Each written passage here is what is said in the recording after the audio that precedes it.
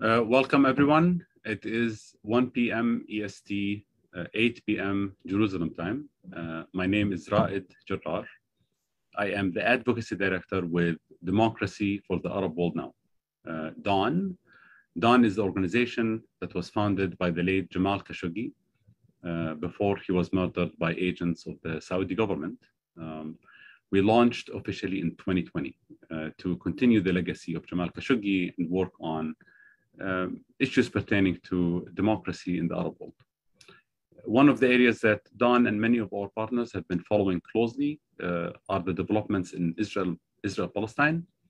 This is the fourth event that DAWN has organized with the 6 Palestinian groups that have been targeted by Israel recently. 6 Palestinian civil society groups targeted by Israel, and the targeting is escalating most recently. As you can tell, we have a big panel here, 6 Palestinian speakers from the 6 groups. It's such an honor to be in the company of speakers from all of these groups that have been silenced and attacked by the Israeli government in the last few decades, let alone the last 10 months. We're going to split today's event into 2 sections. The first section is moderated by 3 of my colleagues, Khalid Al-Gindi from the Middle East Institute, Lara Friedman from FMEP, Foundation for Middle East Peace, and Zah Hassan from Carnegie Institute. I think our first question will come from Lara. Lara, do you want to introduce yourself and our first speaker? Sure. Thank you, Raed. I am Lara Friedman. I'm the president of the Foundation for Middle East Peace here in Washington, D.C. It's an honor to be part of this event today. We're going to start out today. I have a question I want to pose to Khalid from Defense for Children International. And I should say that for folks who aren't necessarily familiar with the work of these organizations, we actually did a panel very much like this almost 10 months ago with all the same organizations, where they really get an opportunity to introduce the organizations themselves and their work in greater depth. So I would encourage people to take a look at that. The focus today is more on the development since then. So Khalid, starting off with you, on the heels of the announcement last week by Israel making the terrorist designations permanent, DCI's offices were raided and closed, and subsequently you, and this was very high profile in the news, you were detained, interrogated, and threatened by Israeli authorities. So I want to ask you to talk for a bit. Tell us about what happened, both with respect to the raid and with respect to your interaction with Israeli authorities. And using DCI really as an example of what we're going to be, talking about with the other groups as well. Can you talk about the wider impacts, the chilling effects that the sector is experiencing, and what impact that has on your work defending children in terms of your staff operations, your ability to fundraise and travel, and really the threat that's just hanging over all of you?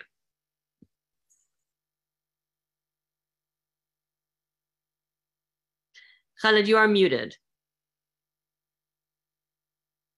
Thank you, Lara, and thanks, Raed, and thanks to all the organizer for this very important webinar. I will try to be short to summarize the suffering of more than 10 years and a lot of work, a lot of suffer. So what happened early last Thursday is like a part of the campaign against the civil society work in Palestine, and in particular the 6 organizations, among them my organization. So my organization, as example, we were until now, and we are under ongoing campaign from the Israeli right-wing groups and the Israeli security, the Israeli government, attacking us everywhere through attacking our partners, our donors everywhere. They failed during more than 10 years to silence us. So the escalation started one year ago, 29th of July, when they raided our office and they confiscate computers and assets, and of course some documents like files of prisoners that we are representing in the Israeli military court. And later on, 1 month later, they issued the defense minister, the Israeli defense minister issued a declaration to designate us as a terrorist organization. And later on, 1 month later, the Israeli military commander did the same. So since that time, we were under risk. And of course, what they shared with us is there is no information, just they shared with us different kind of papers, documents in different languages. But when we reviewed it, nothing when it comes to facts and strong evidence. So they gave us like a space in order to appeal to these decisions or designation decisions. From our side, we experienced very well this Israeli military system, and we are convinced 100% that there's no justice for the Palestinians. Only what we will achieve is such a kind of legitimating the Israeli crimes when we approach these tools that they gave us. So unfortunately, the appeal that we submitted, which is a procedural appeal to the Israeli military commander, it took more than 6 months until we discovered that in the evening of it, last Wednesday, they sent a message to the lawyer that the appeal was rejected totally for all. And then 4 hours later, they raided the offices. So our office was raided in the early morning of Thursday. They broke the door and they steal more than 75 files from the office, and which is for us main concern now. We believe that our partners, our children that we worked with are now in risk, especially those who are witnessed when we document the violation against children, like torture and ill treatment, killing of children. So all these documents now, I don't know where they are using it, but there is, as I said, many files between their hands. Of course, also the files for the children in the Palestinian civil courts, which is all the time considered as secret information, should be private. The privacy of the children should be protected. Now, all the privacy of the children are between the hands of the Israeli security and the army. I don't know who is using else. So, in such action, we believe that it is another step of the escalation and targeting the organization. And now, instead of in the past, they used to work in order to silence us. Now they are working in order to eliminate us, eliminate our work and even the organization. So after the raid of the office, even in the same day, we received some calls, unknown calls from, we never saw or experienced these numbers that they called us. But myself, in Sunday, I received a call and I answered the call. There was on the other side someone speak Arabic and he tried to be like speak with me friendly. And after I asked him to present himself, then he said that I'm from the security, and he asked me why it was about 2:30 p.m. And he asked me why you didn't come at 1. So I told him no one called me and no one asked me to come, and where to go. He said you have to come to the Shabak Center in Afar, the military camp, and I have to come today. And he was like good with me, because he gave me 3 options to go at 3 o'clock p.m. or 4 p.m. or 5 p.m. Then I decided to go directly. I went direct I don't want to go in details, but it was like a humiliating procedures, like searching me for about half an hour, and then took me to a room, a small room, and where I sat for more than 2 hours, just sitting without any question, without even alone. And then they took me to a room, and there, then the one from the security who called me, he came and introduced himself to me. He was tried to be nice to me. He brought with him like a cup of coffee for him and one for me. And he started to ask personal question, but I believe that behind the questions is something to show me that, yeah, we know you very well and you know your family. So it's like a message that we can do something. So even asking me not about the names of my sons, he was asking me, giving me the name of the son and what he is doing, where he is work, something like this. In some question I cooperated, I answered, but in other questions, which is a private questions, I refused to answer. And then he said, you have to know, if you don't know, or if you know, but now you have to know that from the moment being in touch with the organization, DCIB, or representing the organization inside the country or outside the country, you will pay the price. So I told him of course, he continued that is the Israeli state decided that this organization, according to strong evidence that they have, is considered as illegal organization and terrorist organization. So I told them what you are saying is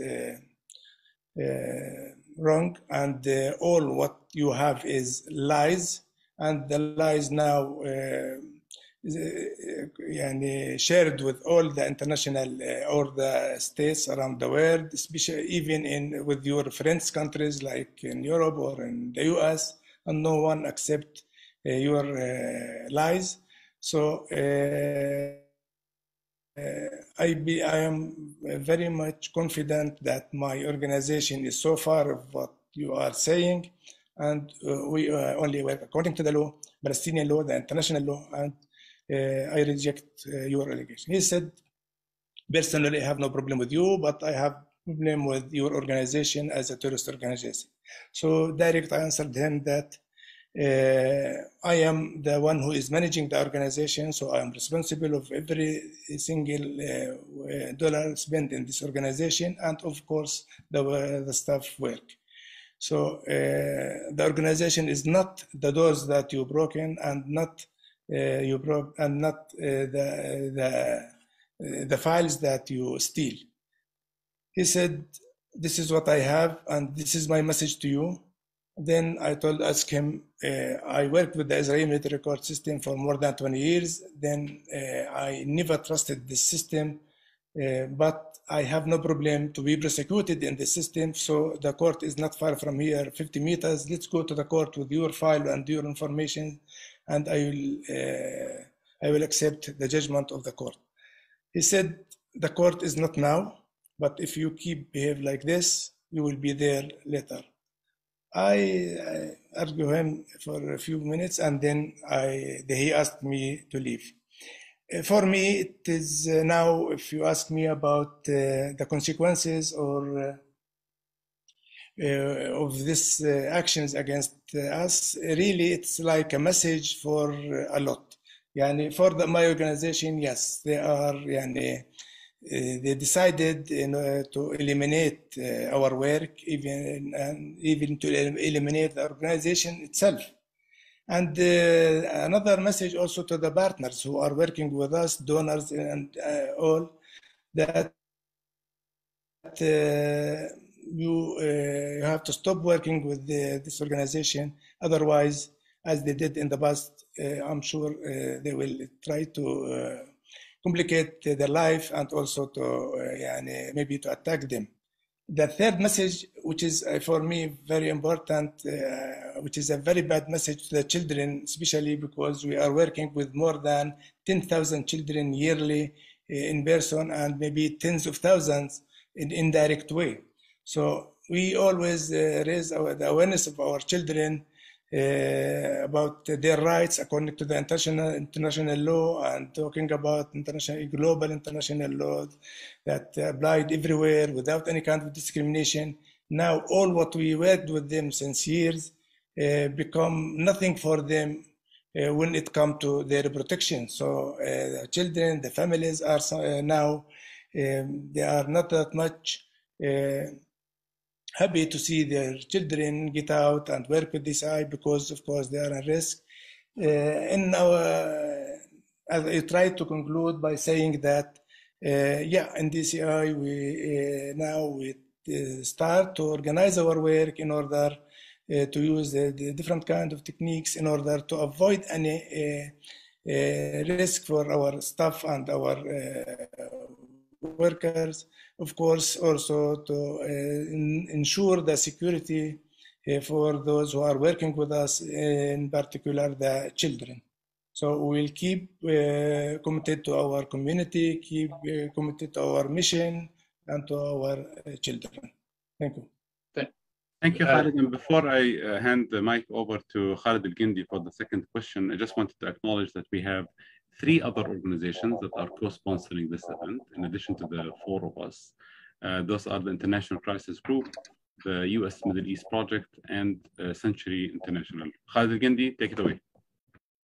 Thank you, Raed. And also I would encourage people to stick around for part 2 of our discussion, where after we hear from the 6 NGO representatives, Laura, Zaha, and I will be having a discussion about the policy implications of what all this means for US and European policy toward Israel and Palestine.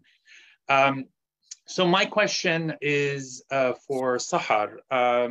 Obviously, your offices at Damir, which works with Palestinian prisoners, were similarly raided. Tell us a little bit about what happened in your case last week. What damage was done? What was taken? Was it all of your files?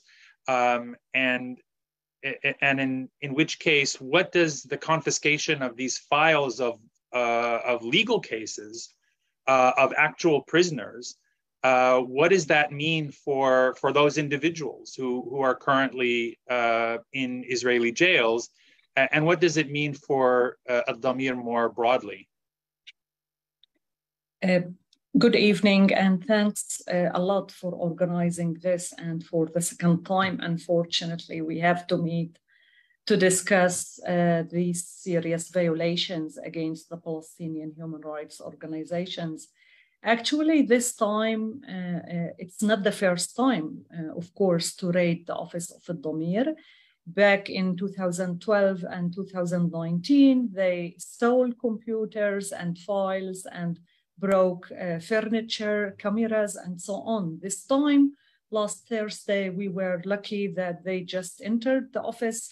I'm sure they plugged some surveillance technology maybe, and I don't think they took any of our files, because maybe they didn't need, because we have all the data on our server. So I assume maybe they copied the server, and also all the files that we are working on. Actually, this is the legal files of the prisoners that we represent mostly in front of the military court system, which means we copy the evidences of the military prosecutors in order to be able to defend these prisoners. But I think the implication of the raid and the fact that they forced the closure of the organizations, in our case, we cannot meet now the families of these prisoners that we were supposed to represent. And not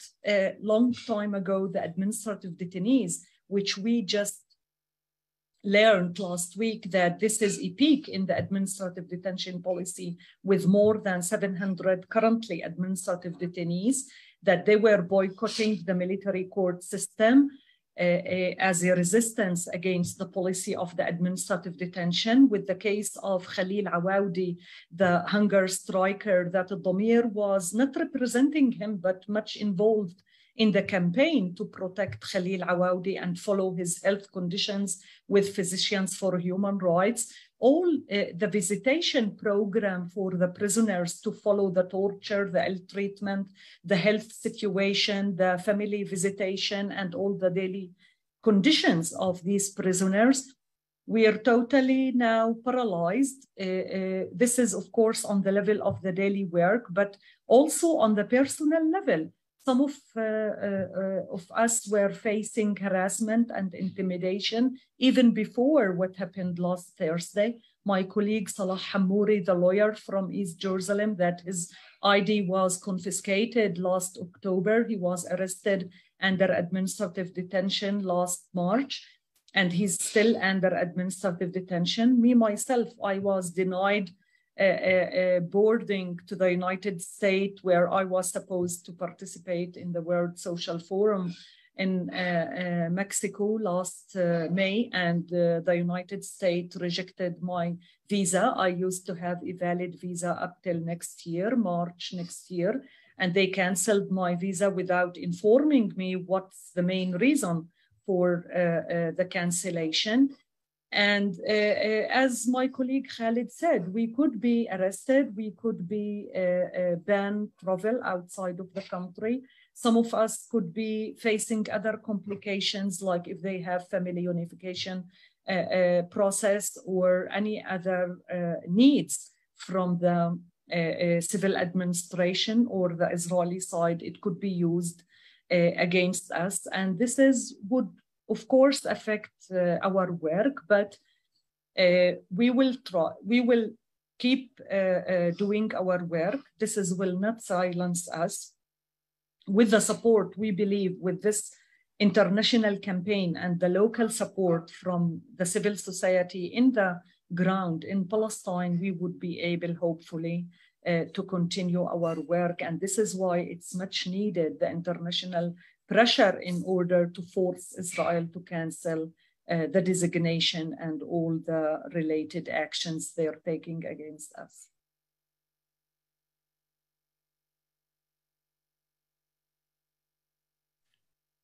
Thank you, Sahar. I don't know, Khalid, if you have any follow-ups, or should we move to the third question? No, I think we should move to Zaha. Zaha, the floor is yours. Thanks, Ra'ed. Zaha Hassan, fellow at the Carnegie Endowment for International Peace. My question is for you, Ubay. One of the points that the Israeli Defense Minister Benny Gantz made last week in his press release justifying the terrorism designations against Bisan Center, where you work, and against two of the other civil society organizations, was that you failed to appeal the earlier October 2021 designation.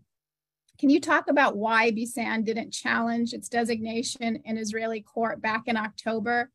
And talk about previous Israeli actions taken against Bisan Center and against you personally. You also happen to be a U.S. citizen. So could you talk about whether the U.S. State Department has reached out to you for support during your interactions with the Israeli military, or what efforts you've made for them, or have you asked for them to assist you since the raid and the closure of Bisan? Thank you, Zaha, and thank you for hosting this panel with organizations. Well, the question is there a fair legal system for Palestinians? This was the first question for us as Palestinians. And the second was, does Israeli legal system have jurisdiction over occupied lands? The answers to those two questions for us at Bisan and, of course, the other two organizations were no.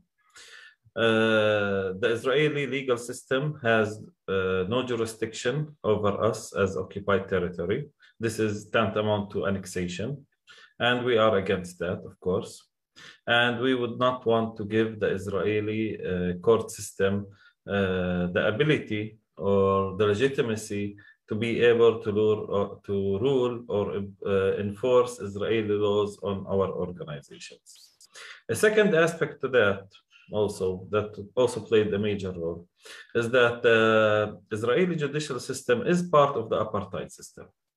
If you look at the Supreme Court decisions, and if you look at the Israeli court decisions all over the years, you would find that it's systematically, and this is not just us saying that, all major human rights organizations have also indicated that, they have systematically discriminated against Palestinians.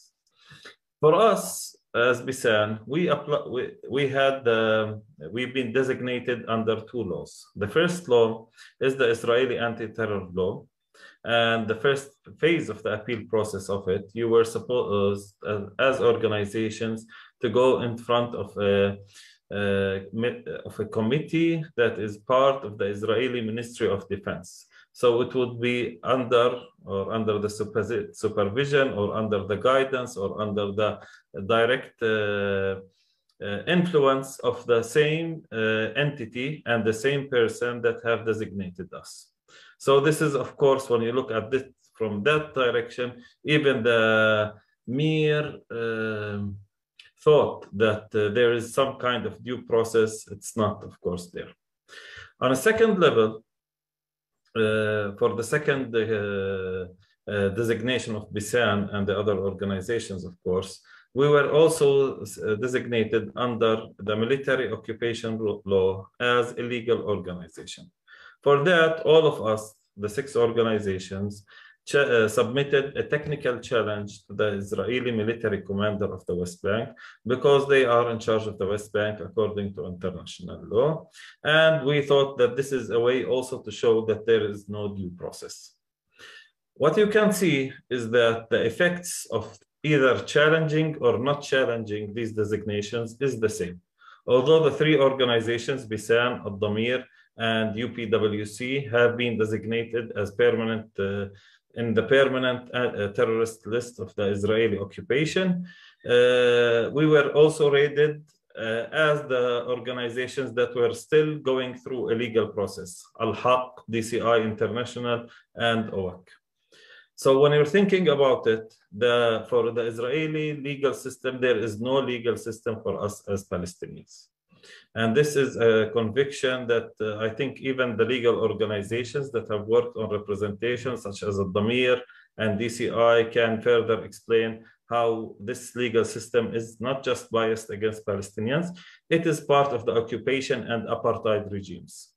They are enforcing the discriminatory processes. They are the part of subjugation of the Palestinian people. On the second level, the Israeli violations against our organizations and myself, it's actually started a long time ago.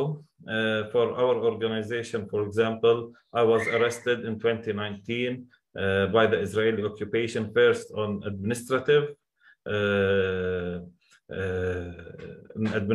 detention, and then fake charges were also brought up against me, and this case is actually was actually featured in the human rights report and the 2021 human rights report of the situation in the occupied Palestinian territories, where as a case of illegal persecution. For my organization, we were also, as an organization, the Israeli army broke into our organization on the 29th of July, 2021, and they stole equipment from our offices, and they did not even submit any justification for their violation of our premises. So even before the designation, our organizations, our lives are controlled and violated by the Israeli occupation without any accountability. My phone was also hacked by the Pegasus software. It was hacked from February until October 2021. The organization was designated. We faced also Israeli travel ban. I was travel banned with my colleague Sahar and prevented from attending the World Social Forum by the Israeli occupation on the 29th of April, 2022. I even submitted through my lawyers, and it's been now 4 months. I submitted just requesting for the decision until now. The decision of why I am, the justification for my travel ban, the duration of it, and who made this decision. And until now, this documentation has not even been delivered to my side, to my lawyers. So you can imagine what kind of legal system the Israelis have when you are a Palestinian. And yes, I am a dual citizen. I am a Palestinian American. I was born in the United States while my father was doing his PhD work there. And unfortunately, throughout the years, I learned two facts. The first fact, that it doesn't matter if you are American, Swedish, British, whatever. If you are a Palestinian, then you have no rights in front of the eyes of the apartheid and occupation regime of Israel. A second thing is that the US administration is not willing to protect its own citizens, as the many cases that have been documented all over the years. I have communicated about my travel ban with the US consular services. I've been offered zero assistance in that direction. I wasn't offered assistance also in my persecution by the Israeli occupation, my hacking in the Pegasus software, the designation of my organization, the organization that I am the director of. And this is, of course, part of US, I would say, complicity in Israeli war crimes.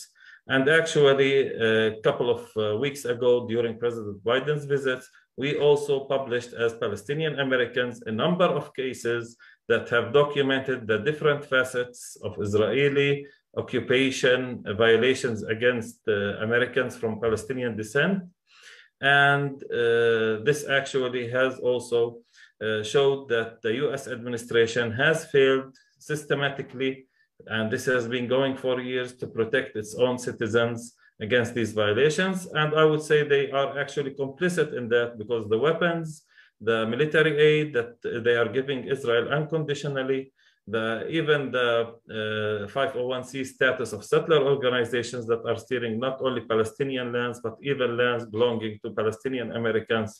All of this is being done with US silence or US complicity. Thank you, Abay. And I will say the treatment of American citizens who are Palestinians is really quite glaring. I think we need to mention Shireen Abu Akleh as well. The idea that the US government is extremely eager to engage itself when some American citizens have their equities undermined, but not all. I want to turn to Tahir Jabir from the Union of Palestinian Women's Committees. Tahir, thank you for joining us. So most of the public focus, the public discussion around the assault by Israel on Palestinian NGOs has been on the idea that they're assaulting human rights defenders, right? But there's another aspect of it, which is targeting groups like yours, which provide services and assistance locally at the grassroots level to Palestinians, whether you're helping women or children or health, education, or farmers. Work that would fall under the category of what Palestinians call sumud, resilience. Can you talk about why you think Israel is targeting your organization and other sort of Sumud organizations? Why is Palestinian resilience threatening to Israel in and of itself? I mean, this would seem like the most non-threatening of acts, right? Trying to help women. And what impact does this targeting have on your ability to provide vital services on the ground? And with respect to targeting of your colleagues, you and your colleagues? Thank you for this opportunity. Our organization is a feminist organization that, as you said, supports and defends Palestinian women's rights. In my opinion, Israel doesn't want social and democratic progression in the Palestinian society. Women are more than half of the Palestinian society. Their role is very important in any democratic change. So it's in Israeli best interest if we Palestinians stay as reactionary society that doesn't value justice and democracy. We think this attack on our civil society and our organization as a whole, and on Palestinian women, not only on us as an organization, but also on Palestinian women and on the Palestinian society as a whole. Add to that, Palestinian women since Al-Nakba played an important role in defending their national rights, presence, and narrative. It's from Israeli side interest to destroy this important role for the Palestinian women. Yes, we provide key services to women such as psychosocial and legal support and economic support to help the women in their day-to-day resilience in face of all kind of discrimination and obstacle, especially forced by the occupation. Regarding the threats that Palestinian women and the union are facing, UPWC, like the other civil society organization, like DCI, like Abdamir, like all of them, we are facing the Israeli threats since many Years. UPWC raided many times, and not only our main office in Ramallah, also our branch office in Hebron and in Nablus, for example. A lot of members and volunteers and staff in the union banned from traveling. And recently, since 2 years ago, they arrested the chairperson of the union, Khitam Saafin. What's new in this designation and the last raid to our office, that actually we feel not safe. Not before, because there is a lot of consequences after this raid. They threatened a lot of our women, members, staff, through mobile calls or through inviting them for interrogation. And they threatened them not only themselves to be arrested or something like that, but only they exceeded their limit to touch their personal life, like threaten them of their children, husbands, and etc. Another thing that I want to focus on it, that during the last raid to our office last week, they stole a computer and different files, includes private information for women, the beneficiaries who receive psychosocial and legal support. We are very worried about the privacy of those women, and we know we don't trust this occupation, and we know there is nothing to prevent them from using this information against women or blackmailing those women. Because, for example, when we go to the interrogation, they, as Khalid said, that they use some special information about us and about our families to put the pressure on us to talk what he wants or to do what he wants.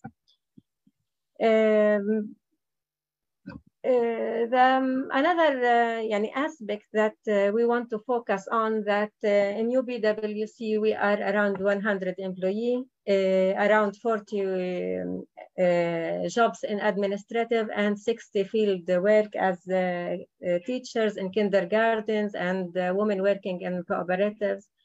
And this decision and the final step the Israeli occupation take make us face a new threat of losing our jobs, especially the women who are living in marginalized areas and working in field work, taking into account that, in Palestine, there is a high rate of unemployment, and it's not easy for women in 50s or 40s years to find a new job. So this constitutes a burden and a source of concern for those women who are working on the union, since all of them, or 60% of them, are from poor families. As I said, since this designation in October last year, we don't feel comfortable in our work. To be honest, yes, we are strong. we consist to continue, and we find different strategies to continue. But to be honest with you, nowadays we don't feel safe. Until now, we didn't go to open our office again. This is not because we are weak, just because we believe that we don't have any kind of protection if one of us faced the arrest or faced a problem with her children or anything, because the message was clear from the Israeli occupation. If you continue, they will make, as they said, they will destroy our personal life. Again, we don't have this protection from anybody, the Palestinian Authority, the international community, and as Ubay said, we don't trust their legal system. Yes, this step make our life complicated, and our work also, and on the administrative level, it consumes all of our efforts and time. So we neglect, or we don't have time to follow up our internal issue, the daily work that we do. So the consequences, like the other organizations, we don't have something new.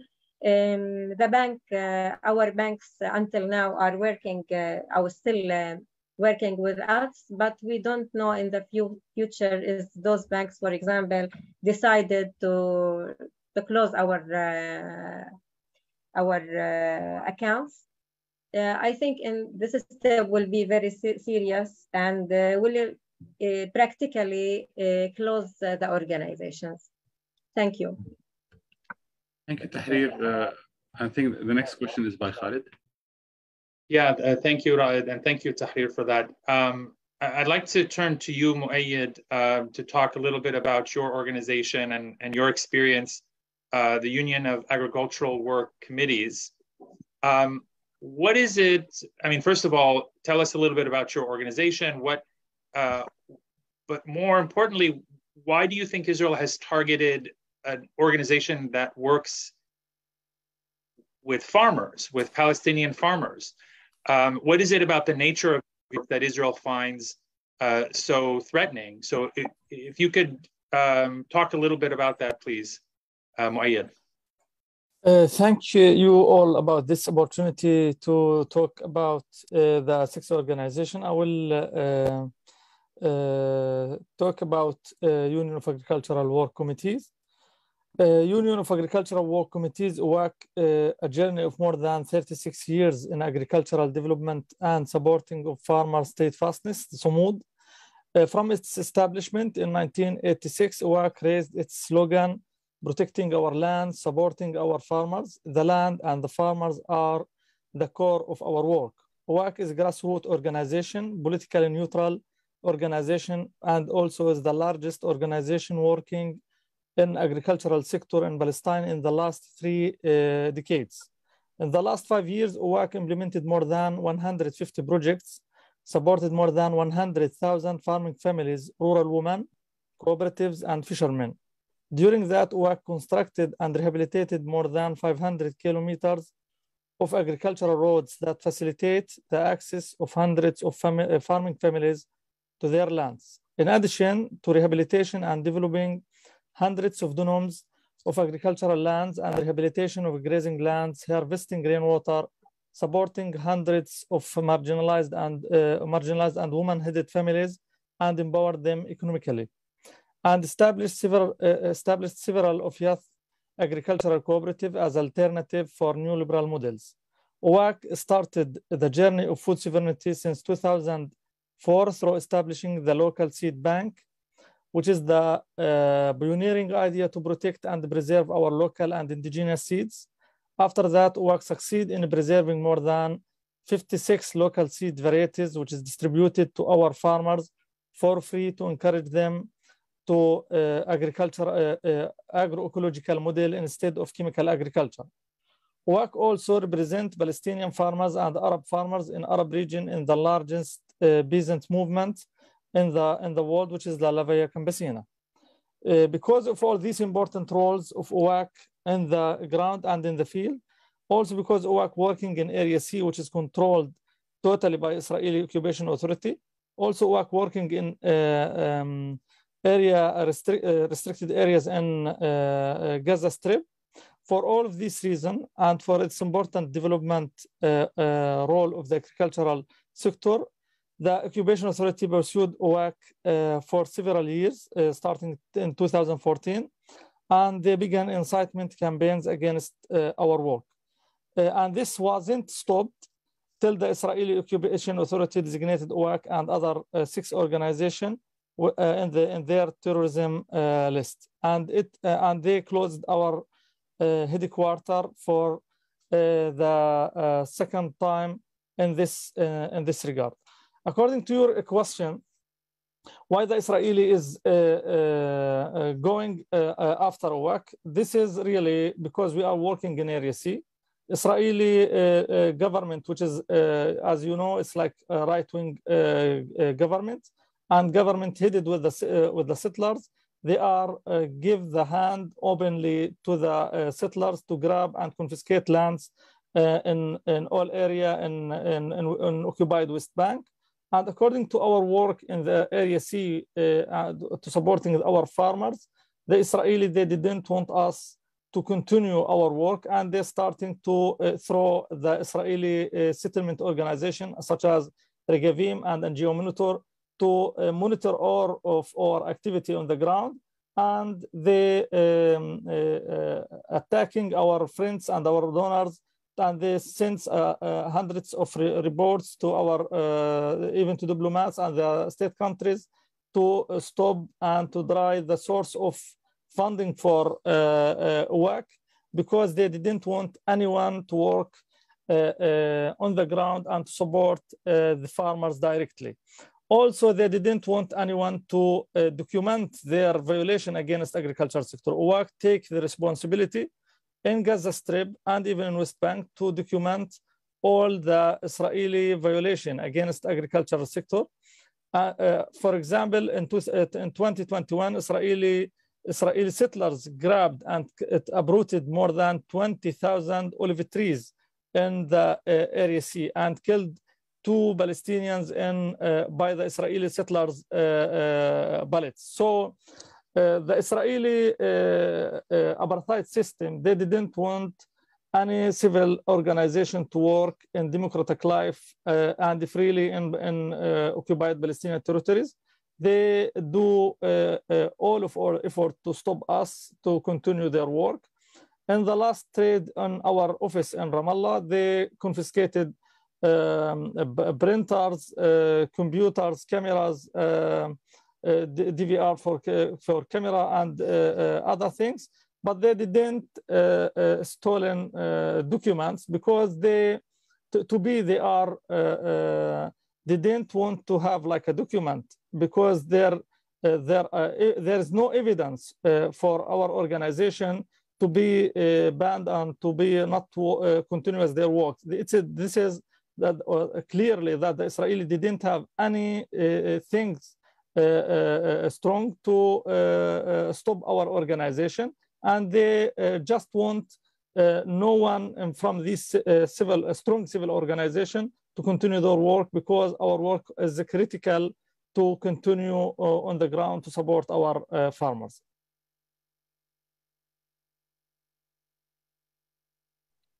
Shawan, this question is for you. You know, there's this air of legality about the Israeli actions to shut down Al-Haq and the other Palestinian civil society organizations. Would you talk a little bit about the difference between rule of law, which we in the United States understand as a guarantee that individuals and recognized legal entities are entitled to equal protection before the law, versus rule by law, which is how Israel governs in the occupied territories? And please also talk about the kind of legal jeopardy you and the other designated civil society organizations, the staff, supporters, defenders are now facing because of the designation and the closure order. How will Israel's actions impact your ongoing effort to hold Israeli officials accountable for war crimes before the International Criminal Court? Thanks.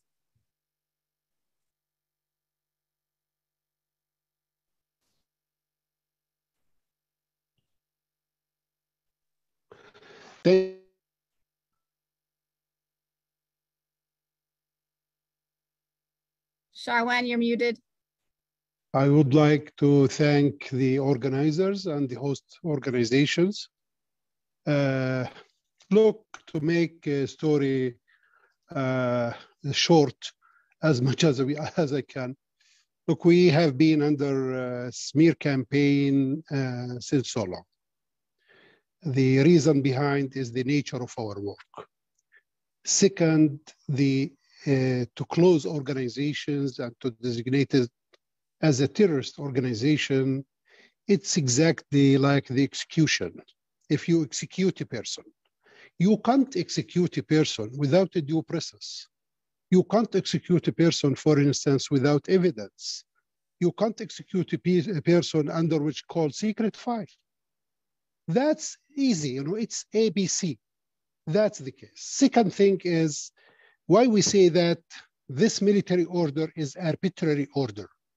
Even if the Israeli has an occupying power, you know, they control by force, you know, our country and also our land, our people. But in the same time, there is some main thing, you know, has to guide, you know, their actions, their policies in the occupied territory. This is according to the international humanitarian law for Geneva Convention. I don't want now to speak about the human rights.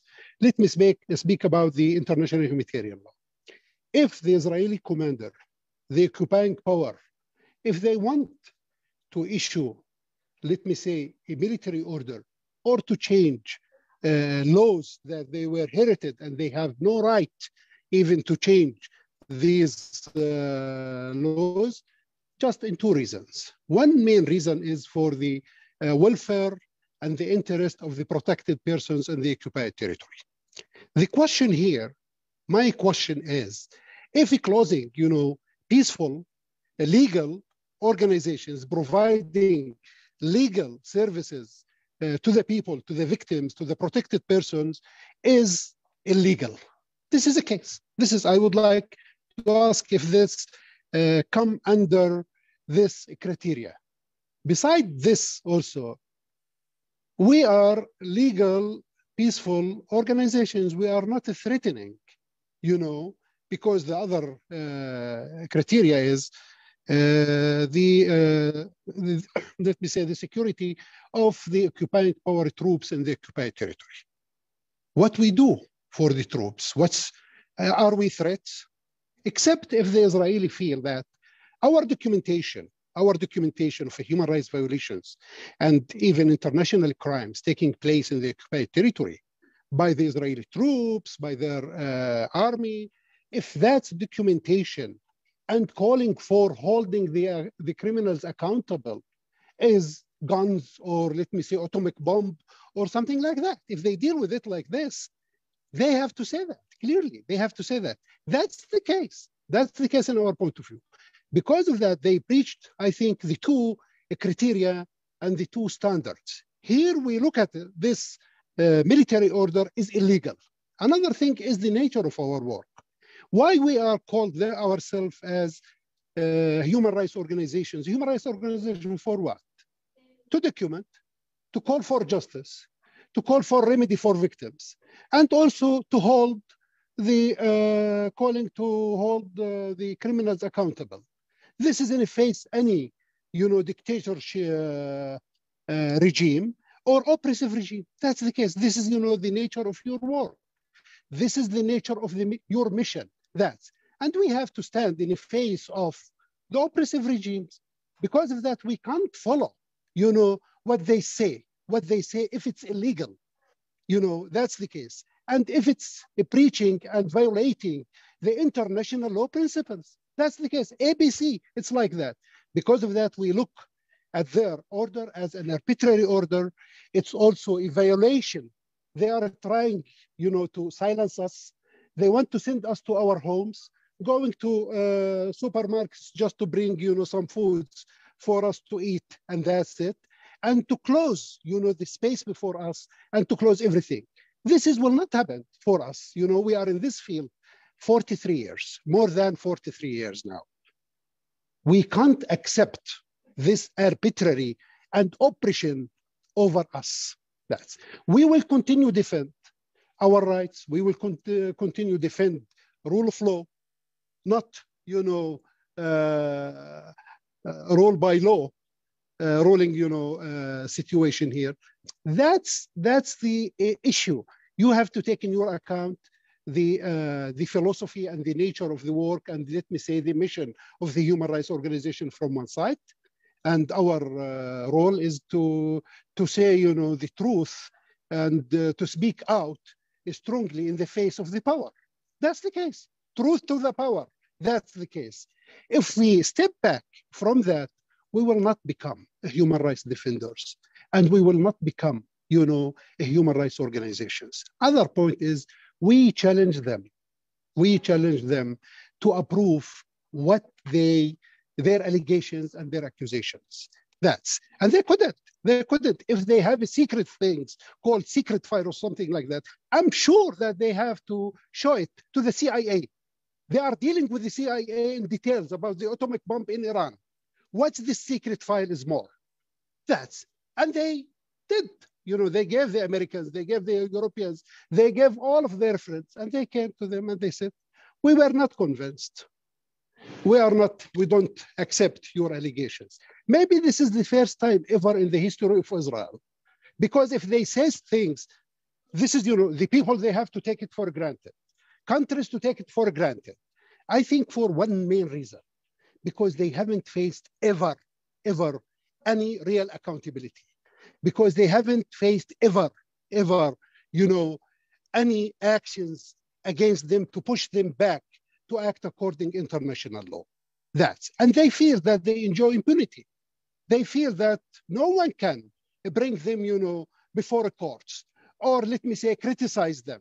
Because if anyone criticizes, their actions, maybe he or she will become like anti-Semitic, things like that. They are expertise in giving labels. And now when they fail in the last 15 years to silence us, to push us back, to get us down, and to dry our resources, this is the last bullet that the state used its political heavy hands to declare us as a terrorist organization. We are not ready to accept this. We challenge them to approve what they say. If they have a problem with Sha'wan Jabarin, the only thing I ask for, to be honest with you, a due process and fair trial. Let them take me today. I am at home. We will continue our work. We will not be afraid. Even if they take all measures, even at personal level, I will continue, because work in human rights, it's not a job. Work in human rights is a faith and belief. That's the case. We will not give up. We will not step back. And we will continue working from our office. And we will not recognize this military order. If there is one has to be, behind the bars, Mr. Gantz and his commanders, they are responsible for war crimes committing in the occupied territory, including, Gaza, East Jerusalem, and West Bank. Those they have to be. And also another thing is why? Because also we studied the nature of this occupation. The nature of this occupation, it's a colonial, settler colonial regime, and also it's apartheid regime. And now apartheid used by all a human rights community over the world. They don't want anyone, the Israelis, they don't want anyone to say, this is the nature of this regime here. It's beyond ordinary occupation. And they dislike it. They dislike it. But they try, to impose on us as the people living under the occupation what they want us to do. I'm sure if we do and say tomorrow we are living under 5 stars occupation, they are great and good and the only democracy in the region, they will nominate us for Nobel Prize. It will not happen. It will not happen, Zaha and everyone. Thank you. Thank you, Shawan, for a very strong remarks. With this, we will conclude the first part of our webinar for the day. I'm very thankful for Ubay, Tahrir, Sahar, Muayyad, Khalid, and Shawan for joining us today. It means the world to us here in the US, especially as a Palestinian American myself, to hear voices of Palestinian organizations represented in English live. We have hundreds of participants live on this call. Thousands will watch it later. It's an amazing privilege to be with all of you. Keep up the great work, and thank you for joining us today. The second part of this conversation is with the three panelists, Khalid, Lara, and Zaha. And I think it's very easy for us to transition into speaking about US policy, because as Shawan just mentioned, we woke up to news just on Monday about how there is a classified CIA report that shows that even the United States Intelligence Committee does not back the Israeli allegations of terrorism against the organizations. So that, of course, we have a question. How come the Biden administration has not taken stronger steps to condemn Israeli violations, or at least to distinguish the United States from those kinds of violations? I don't know who wants to start first. Khalid, Lara, Zaha, I will leave it up to you. I'll jump in. I want to just highlight in this regard the U.S. response that we've seen. The U.S. response since October 2021, when the 6 organizations were first designated as terror organizations, has been to hold off on any criticism of Israel for the move and to delay saying anything meaningful or taking any action one way or another. The way the State Department spokesman, Ned Price, responded to questions about the raids and the closure of the offices on August 18th, to me, is really telling. First, he said, since the designations last year and throughout the course of the U.S. review of the information Israel provided about the basis for the designations, the U.S. has not, quote, changed its position on or approach to these particular organizations. Then he noted that the U.S. intelligence community was provided the Israeli dossier, and he repeated again that the U.S. did not change its position on or approach to the 6 organizations. And as you noted, Ra'ed, the Guardian newspaper also had reported that the CIA reviewed the file and found that it did not support the Israeli allegations.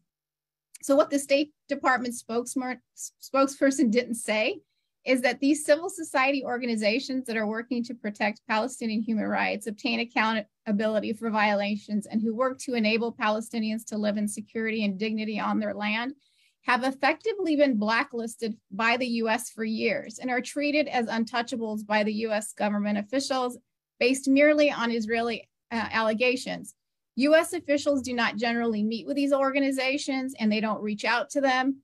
And we heard this from Ubay. And as the State Department spokesman pointed out twice, the U.S. government does not fund these organizations. Even the U.S. citizens who head or staff these organizations have shared, like Ubay, that they feel like they're not being offered support from U.S. officials.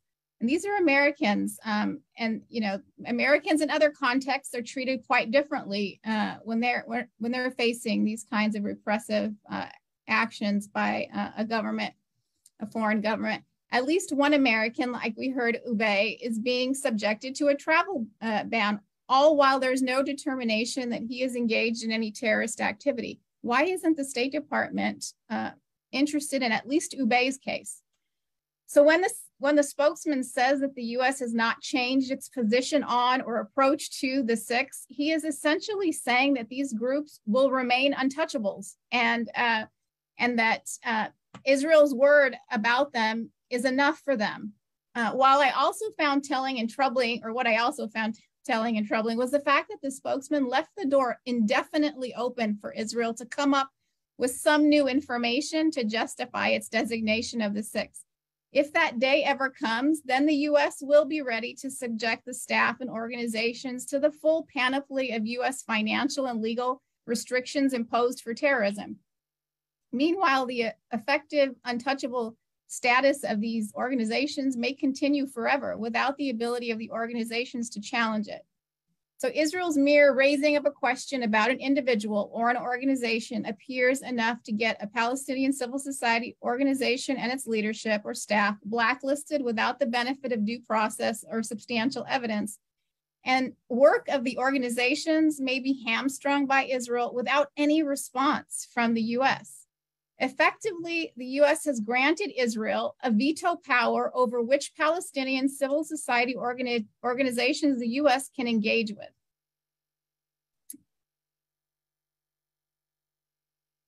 If it's okay, I just want to add to that. And I think Zaha summarized the situation of US policy till now very well.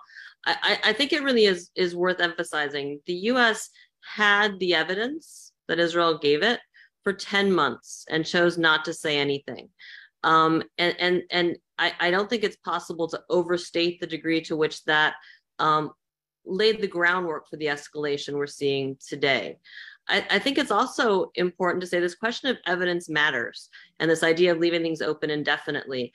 I said to another group yesterday, it's sort of like, imagine you're a lawyer and you're defending someone accused of whatever crime, and the prosecutor says, we're going to trial, and goes to trial and presents his very best case with all the best evidence he can come up with.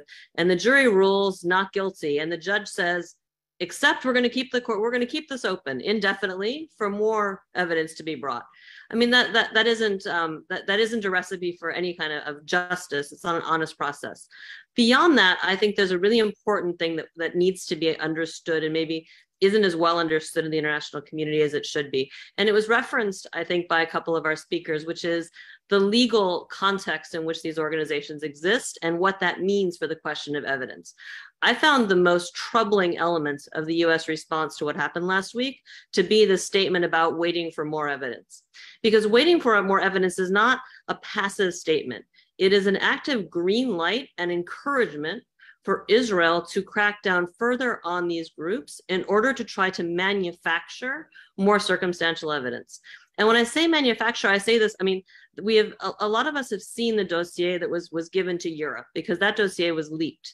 And that dossier consisted virtually entirely of circumstantial evidence in the form of statements made by Palestinians under interrogation after they'd been arrested by Israelis for similar charges. And this is coercive interrogation. On top of the coercive element of the interrogation itself, the system itself is coercive. This is a system that can leave Palestinians in administrative detention, which is a fancy word for no due process. It's sort of like Guantanamo Bay. A Palestinian can be held indefinitely on secret evidence with no due process. And on top of that, if they go into a system where they're getting a pretense of due process, that due process, so-called, can extend for years. And we have two very recent examples, which I think are illustrative, that are worth just talking about for a second. And it's also illustrative in terms of how Israel views the international community, or the contempt Israel has for the international community on this. One of them is a Spanish aid worker who works for a targeted organization. She was arrested and she was charged with a raft of terrorism-related allegations. She eventually pled guilty because she was facing potentially many, many years in prison. And what she pled guilty to effectively was unknowingly providing aid to an organization that Israel defines the terrorist group. She didn't plead guilty to anything that Israel had originally said she was guilty of, and it wasn't even an admission of supporting terror. There was not like nothing like that. But Israel then held that up. This came out after the October designations, held it up as, here we have more proof. And she was facing years in jail. No one can blame her for plea bargaining. And then you can look at another case, which is Mohammed Halabi, who is a Palestinian from Gaza who worked for World Vision, right? World Vision, huge well-respected international organization, arrested 6 years ago by Israel for allegedly funneling mass funding to Gaza, to Hamas in Gaza. The allegations were unbelievable when they were lodged because the amount of money was bigger than the amount of money that World Vision funds for Palestinians. Those allegations were investigated by World Vision. They were investigated by the Australian government, whose money was at stake. There was third-party investigation. Everyone said there's no basis. We find no basis for these allegations. Mohammed Halabi stayed in jail because he refused to plead. He said, I'm innocent. I'm not going to plead guilty to something just to get out of jail. For 6 years, they kept him in that process, which is not due process, with secret evidence against him, pushing him harder and harder to plead. He refused to plead. Eventually, they found him guilty anyway, under a process, again, secret evidence, no real pretense of due process. And now he's facing many, many more years in prison. The Israeli justice system is designed to either find Palestinians guilty if they go through trial, or to force them to plead in order to find them guilty indirectly and use that as evidence against other people. And what the US position does, the US statement of waiting for more evidence, is like waving a red flag in front of the bull saying, go ahead and do it. And the raids that we saw last week is the beginning of that. And I think Palestinians, people need to understand the act of courage that we just saw by these Palestinian organization members, officials speaking on this event, because their very decision to continue even to speak out as representatives of these organizations defending them puts them in violation of Israel's anti-terror law, which is so broad and so broadly defined that they are truly risking they're risking years of their lives. And that's, there's something just so extraordinarily irresponsible about the US and indefensible about the US position so far.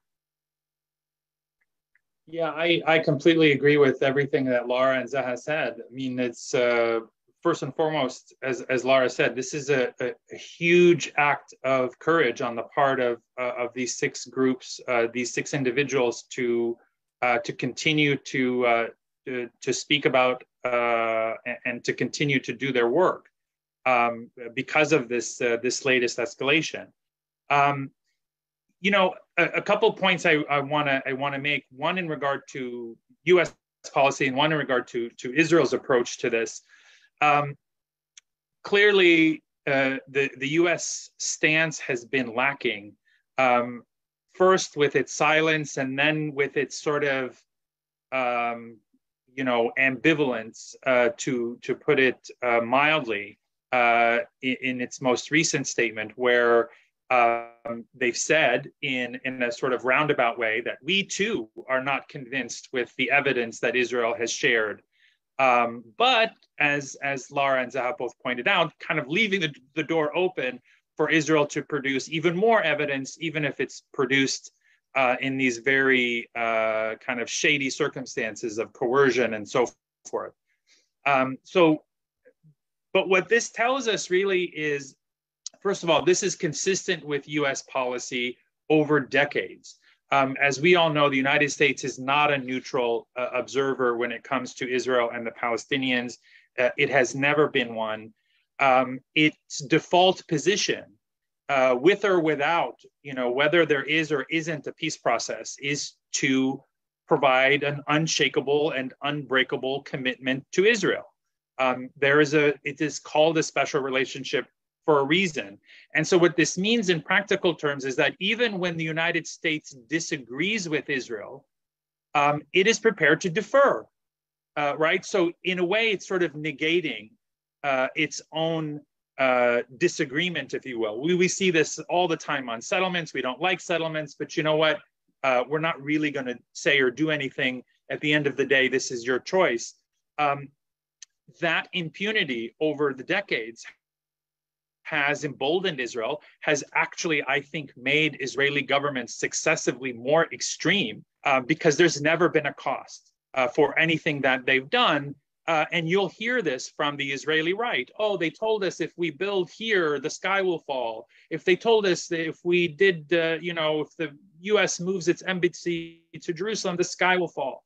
And the sky never falls. And it's in large part because of the cover that the United States consistently provides on all fronts, political, military, diplomatic, and otherwise. And so this is just the continuation of this policy. Another thing that I've been really struck by is Israel's response to these organizations, right? This isn't how Israel deals with actual terrorist organizations, much less, you know, there isn't a case where Israel invites the head of a terrorist organization to have a friendly conversation in which they say, you know, according to what we heard from Khaled and others, we don't have a problem with you, we have a problem with your organization. And so in a way, they're telling on themselves, they're telling us exactly, they know that these aren't terrorist organizations because Israel's not treating them the way it treats actual terrorists, and instead wants to simply shut down their operations for all of the reasons that we heard in terms of accountability, in terms of their work in areas that Israel deems to be a threat to its settlement enterprise or to its broader interests with regard to maintaining the occupation. And so I think these are, you know, never mind what the international community is saying, which I think is quite impressive. I can't think of another instance in which of something of this magnitude, where the stakes are so high, where there is a consensus, almost unanimity across the board, the United States, European countries, other donors, some more vocal than others in rejecting Israel's designations and its evidence and so forth. But that's not enough, right? I think what we're hearing from these organizations is unless those words are somehow matched with some kind of action, some sort of accountability, some sort of, there needs to be some sort of pressure on Israel to climb down from this. And I'm not sure that any of these actors, including the Europeans, who frankly have been much more vocal than the United States, but I'm not sure that they're prepared to expend political capital on Palestinians at the end of the day, right? I mean, there are so many other things going on. There's an Israeli election coming. There's the Iran nuclear talks that look like they might bear fruit. I mean, these are big strategic priorities for the United States and for Europe, and that maybe Palestinians and their civil society groups are somewhat expendable when it comes to these other broader strategic interests. You know, there are a couple other questions pertaining to a U.S. angle while dealing with the situation that came up during the remarks of the six presenters and some of the questions from our audiences. The first one is that the U.S. is not an audience to what's going on. We're not, you know, just sitting, you know, as a neutral arbiter who's watching what Israel is doing. The United States is very involved in funding Israeli security forces, in subsidizing daily actions by Israel, and as you mentioned, in providing Israel with political capital. So I think that's one angle of what can we do as Americans in this situation, because we are involved. These things are happening with our tax dollars and with our support.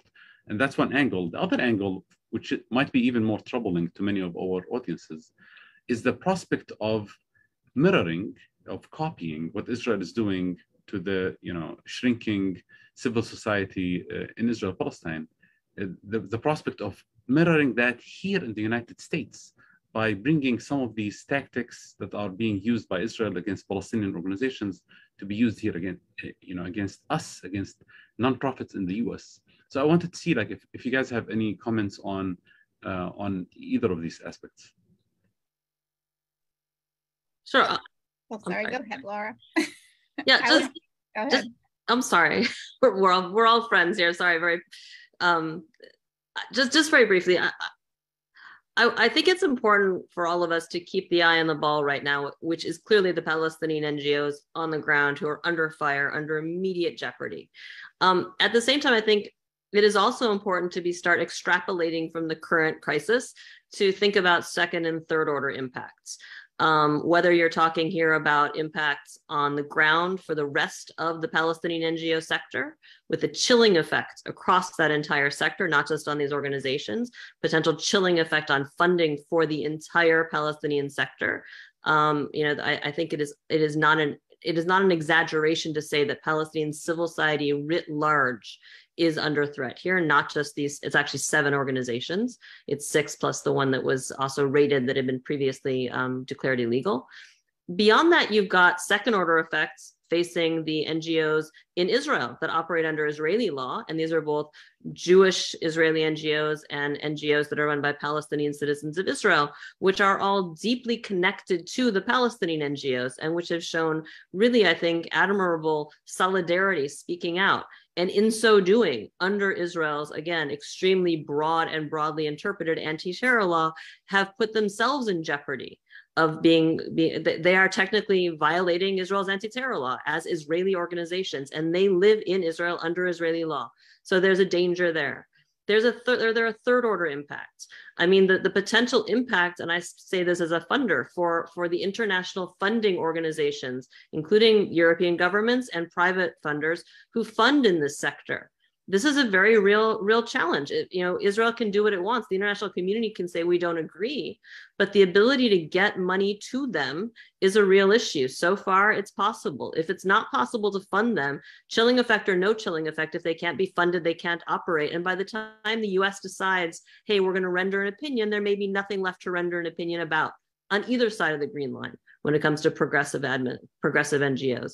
And then we can look at the broader effects. This is Israel, ostensibly, according to Israel and its great ally, the US, a democratic country, a great liberal democracy, essentially giving a kosher stamp to a tactic which it did not invent. This is a tactic that is beloved of authoritarian regimes worldwide, which is looking to slander and quash and silence and otherwise destroy critics, right? It didn't invent this. But there's a difference between a leader of an openly non-democratic, maybe more pariah type nation doing this, and the best friend of the United States who's defended and supported by the US doing it. It's a very different kind of kosher stamp. So the second, third order, fourth order effects are massive.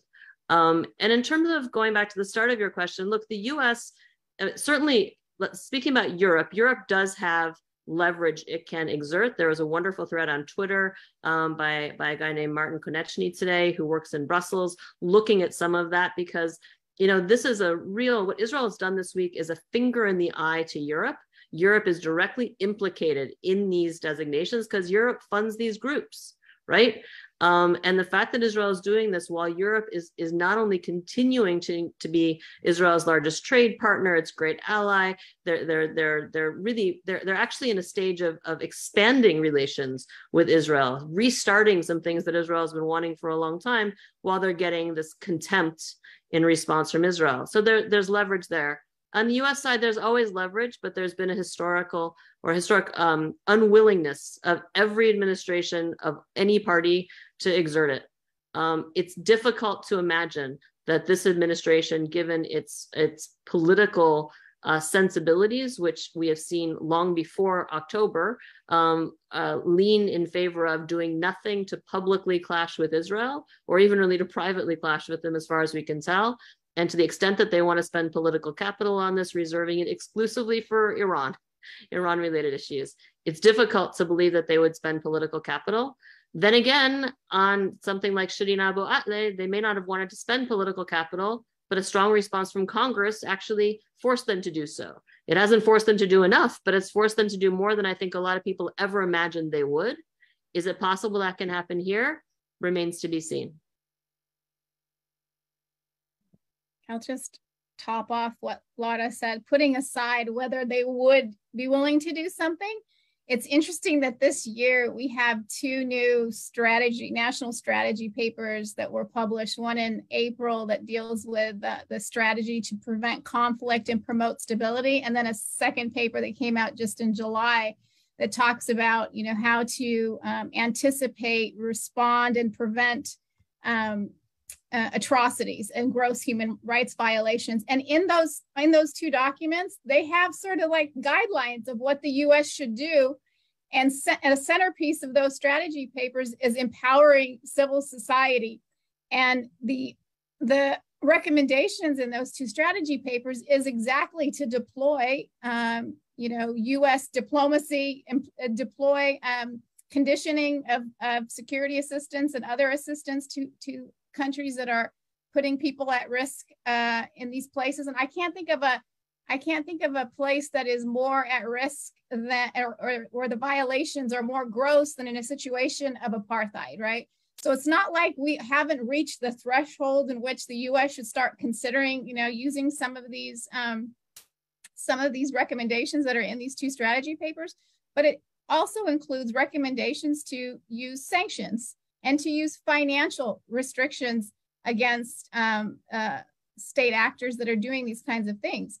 And the idea that, that the U.S. is just sort of standing back and saying, we got to wait for more, more evidence that, about these organizations that are human rights organizations, rather than asking itself, what should we be doing about Israel, since we know, given the mounds and mounds of yellowing UN documents and reports and investigations and the human rights reports that are talking about Israel's gross human rights violations, ethnic cleansing, apartheid, that why isn't the U.S. talking more about that rather than standing down and asking Israel, if you got more evidence on these organizations, bring it on. I think that is really, really troubling. And as Khalid pointed out, that's what's emboldening the continuation of this situation. Yeah, I mean, I completely agree. I think this is, it's a cliche, but this is a real test. I mean, there are so many tests. It's, this is one of many pressure points that Israel is putting on Palestinians. There's, of course, the situation in Gaza, the blockade. There is the expulsions of families in Jerusalem and in parts of the West Bank. There is a full court press, really, I think, on multiple fronts to liquidate the Palestinian issue from Israel's standpoint. And the attack on Palestinian civil society is part and parcel of that. And we are reaching a point of no return. If this whole thing, I think really, if the United States and the Europeans actually still care about a two-state solution, how can you possibly claim that you are going to do anything toward a two-state solution if you cannot even save organizations that you yourself are funding and have worked with and can vouch for, and at the same time you're rejecting Israel's alleged evidence? This is a major test, and I feel like if this is allowed to go unanswered, I mean, at some point there has to be a turning point, right? There has to be a point at which they say, this is the last straw, right? Before things go completely south, even in terms of what they say are their priorities. And so, in my mind, this is right up there with the expulsions in Jerusalem and other kind of existential threats that Israel's actions are having on Palestinians. If they can't respond to this and effectively reverse it, and as we heard, I think they have the means, they have the leverage. It's just a matter of demonstrating the political will to expend that political capital. In this instance, I think it could have a huge effect, because it would be unprecedented, because there has been no accountability thus far. And it could actually have a real snowball effect if finally, once and for all, a line is drawn in the sand. Do I think that's going to happen? I don't know. But I feel like it absolutely needs to. Otherwise, none of their talk, no one can be taken seriously about their talk about two states or peaceful resolution of any kind. I mean, I think we are going through this stage where it is an actual test. I agree it's a cliche, but it is an actual test. The red lines that were crossed this year are really Many of them are unprecedented, whether it's with the Shireen Abu Akleh situation or with the 6 groups. So, I mean, let's keep in mind that when the US loses its legitimacy and political capital, there is no easy way back to that. And I think there is a lot on the line. When we're talking about 6 Palestinian groups, but we're also talking about the United States political capital in the region. Are there any final remarks from the panelists? I think we have 1 minute until we end the call. So unless there are any burning last minute thoughts, I think we should maybe conclude the event. This event will be available on Dawn's website, Democracy for the Arab World Now, and on our Facebook page. Folks can check it out there. Please feel to share it with your members of Congress, with all of your contacts in the US government, or anyone else from your networks. Thank you all for joining us today. Special thanks to the 3 co-hosts, Zaha Hassan from the Carnegie Institute, and Lara Friedman from Foundation for Middle East Peace, and Khalid El-Gindi from the Middle East Institute. Thanks. Thank you. Thanks, everyone.